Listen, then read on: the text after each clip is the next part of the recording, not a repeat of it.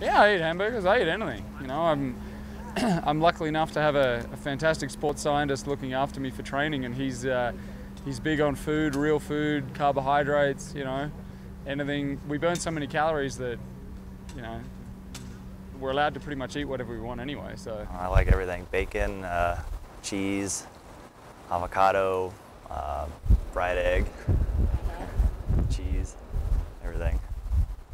I think some of my favorite, like one of my favorites, probably a cheddar bacon and avocado hamburger.